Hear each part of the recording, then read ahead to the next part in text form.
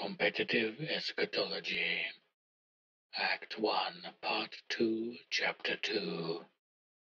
The Red Horse, the ironic metaphor. And there went out another horse that was red, and power was given to him that sat thereon to take peace from the earth, and that they should kill one another. And there was given unto him a great sword. Klaxons blared through Site 12. Throughout the building, screens flickered and filled with static. Televisions, cell phones, computers, and Game Boys, all powering on and filling with nothing.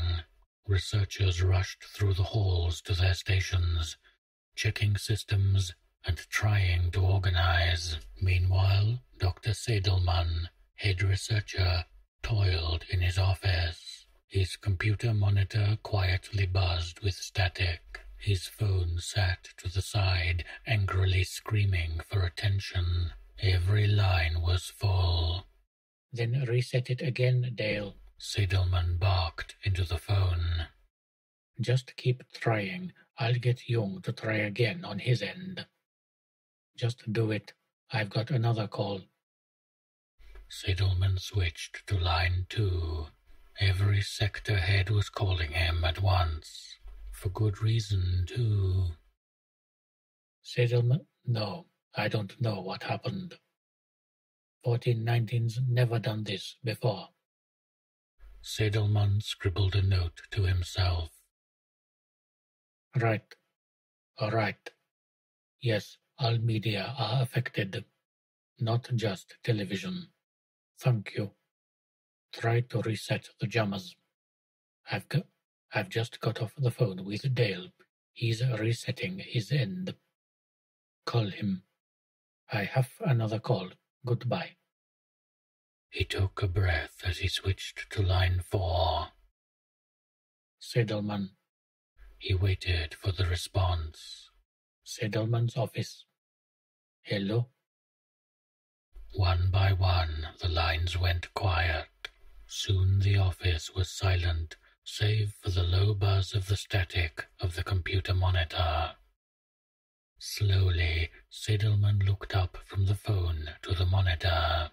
Static had been replaced with bright and colorful scene, a simple cartoon image with blues and grays.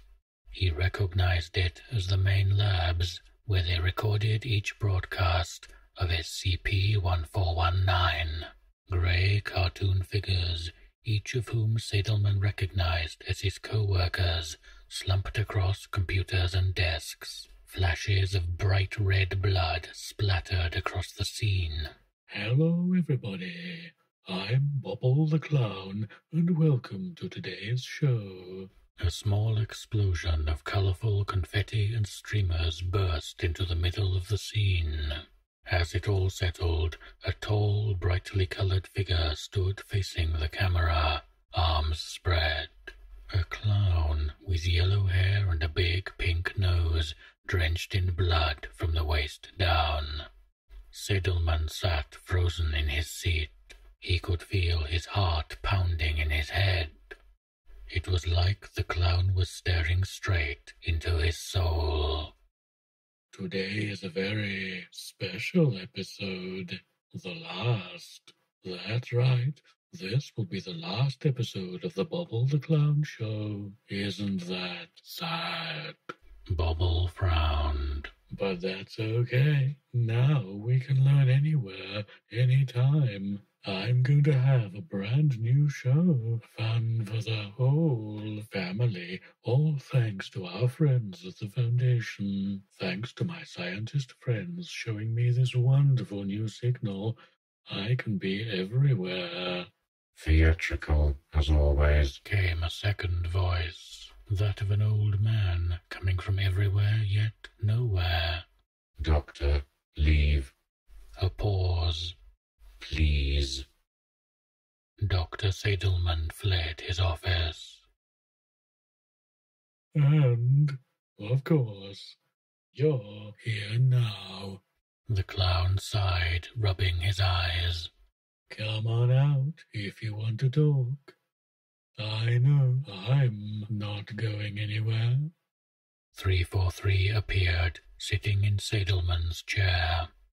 Alone, Bobble leered through the television, a grin creeping across his face. What's this? Where's your project? That girl that the Foundation adopted for you. She left, The old man replied wearily. she's gone. And? She's not coming back. We've lost the first. Oh, so that's it.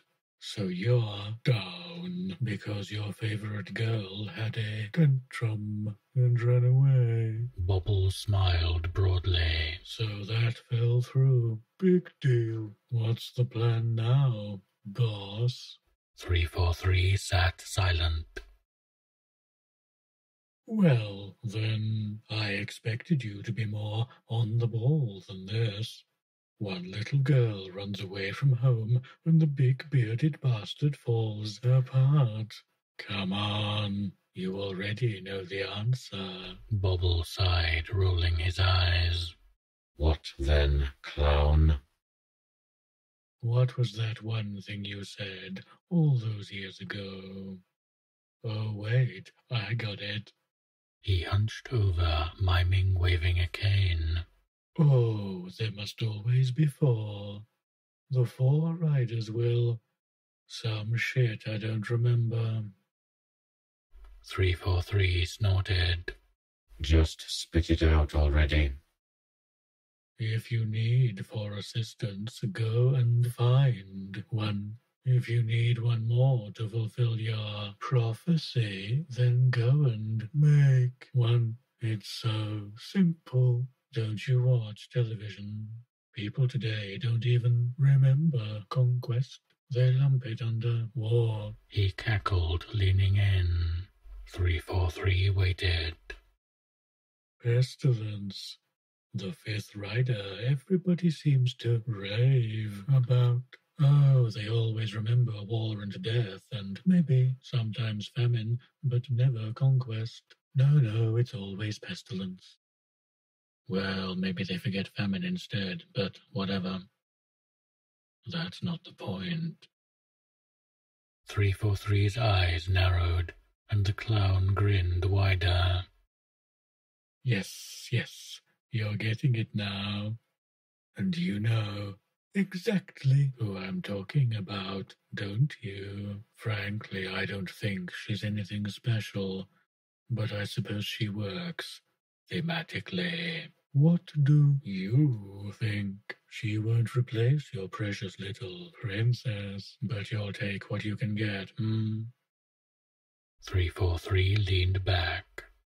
Nothing has gone according to plan. He sighed.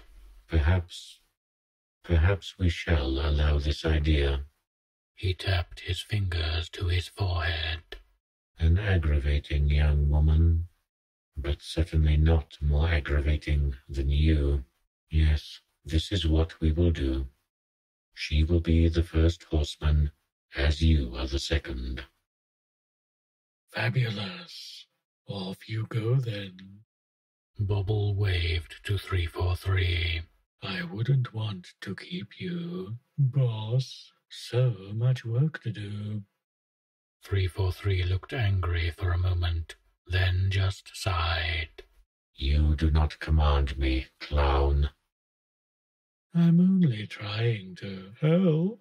I suppose I had better get started either way. Bobble straightened, turned and walked off to the right, the camera panning with him. Soon the camera panned out, revealing a massive cathedral lit only by candles and torches. It was as if Bobble walked off one set and onto another. The clown remained of the same bright and cheerful art style as before, with a cheerful jaunt in his step as he made his way to an altar. 343 took in the scene. A bit Blasphemous, isn't it? Even for you. Me? Oh, of course. I'm damned anyway, and I've always wanted to be a messiah. He looked back to 343, cackling quietly, rubbing his hands together. Suffer the little children and all that. Bring them all to me. 343 rolled his eyes. If you must make a mockery of my words, you could do to pick something more appropriate. Why not? I come not to bring peace, but a sword. He paused. I came to give you a great sword, as it was written. Today, though, man has laid down the sword and picked up Guns. Yes, yes. Rat-a-tat-fucking-tat. Guns are all the rage in this modern world. A shame, really. But with progress comes opportunity. Bobble paused. I can pass on the literal sword if it's all the same to you. After all, what better sword is there today than a television's antenna?